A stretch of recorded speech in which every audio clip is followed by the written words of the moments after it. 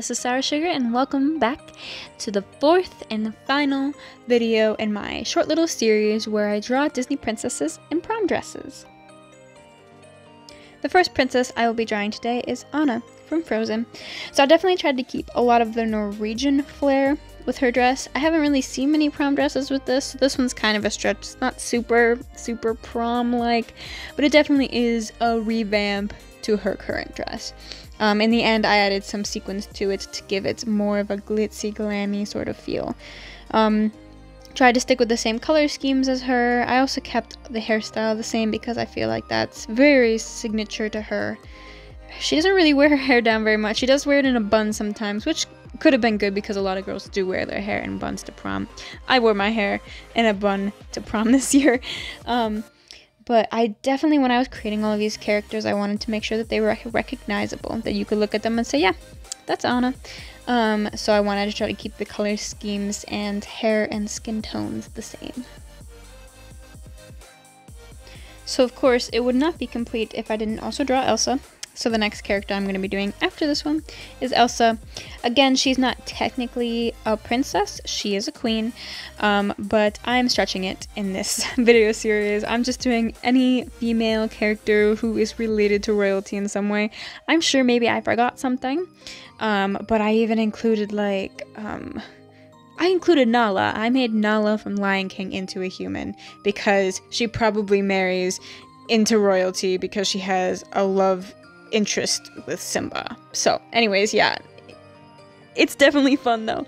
I wanted to challenge myself and do as many characters as I could think of, and I know that traditionally on my channel my time-lapse videos don't perform as well as my tutorial videos, but I enjoy making them anyways. I really like doing them, and maybe also I feel like I'm making a podcast right now. I have this nice little mic that I got for Christmas, and I'm just chit-chatting about things and talking about Disney, because I'm very much a Disney fan, and so is a lot of my family, so we definitely like Disney. We like going to Disney World and Land and going on the Disney cruises and watching the Disney movies and stuff like that.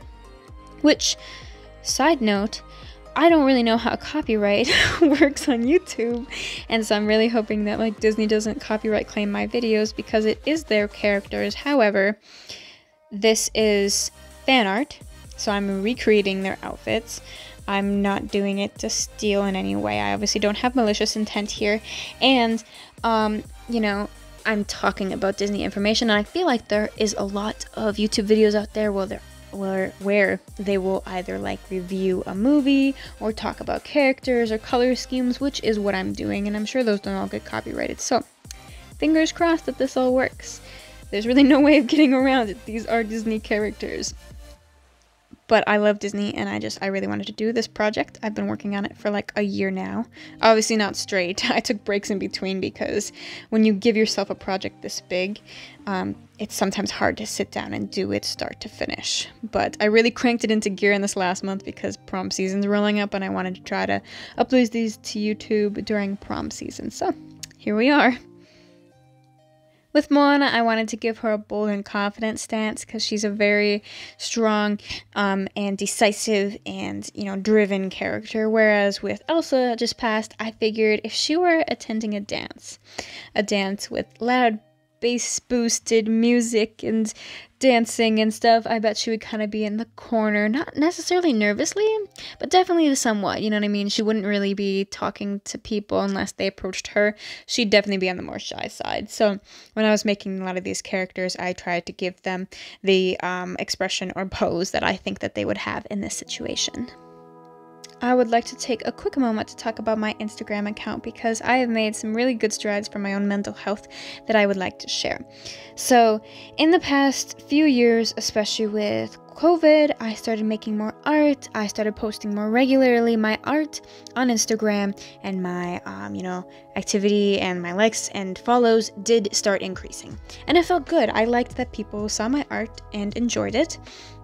However, I started making art not for myself, but for the feed, right? I would do things that were perfect color schemes and do all of these draw this in your style challenges, just hoping to, climb the ranks, become one of those really cool Instagram artists that have tons of followers, and, it just really wrecked my mental health. I was not making art for myself anymore.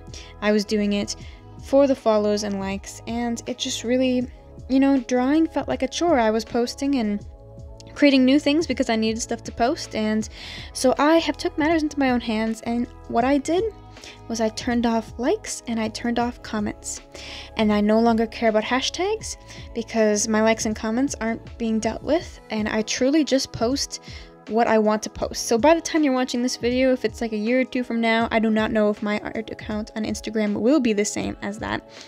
But for now, it is a really good space where I can just post my art so other people can see it, because I don't want to just keep it hidden in a box.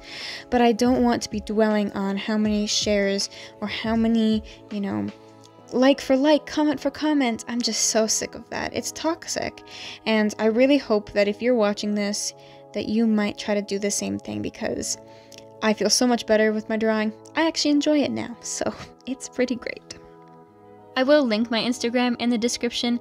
Obviously, I don't really care about how many follows I get, but I do want to share my art because I am proud of it. I do work hard on it now, harder than maybe I ever have before, but I am also more proud of it than I have ever been before, so feel free to check it out if you would like. The final princess in this series is also the most recent Disney princess as of creating this video, and that would be Raya. So again, I don't really know if Raya is technically a Disney princess. I'm pretty sure her dad is like the chief of her tribe or whatever terminology they use in this movie, but I wanted to include everybody, just like I talked about before. I gave her a very unique and different outfit. It's not even a dress, it's just something special, and I feel like showing up to prom in a thing like this with kind of like a half skirt behind and shorts, dude, you'd look so cool. Everyone would be like, wow, that person is really, really cool. So I also liked including her color scheme because she has kind of a different color scheme than a lot of the princesses do. Her look is very much like dystopian, you know, like cape and layers and stuff. So she has a very, very cool look to begin with that I liked, and I really enjoyed replicating. So this has been a super great project to do. Thank you so much for watching all of this. I hope you enjoyed it as much as I did. Let me know which Disney princess is your favorite and which costume is your favorite. Maybe they line up. Maybe your favorite Disney princess I also did your favorite job at. So anyways, thanks for sticking with me until the end. Have a great day.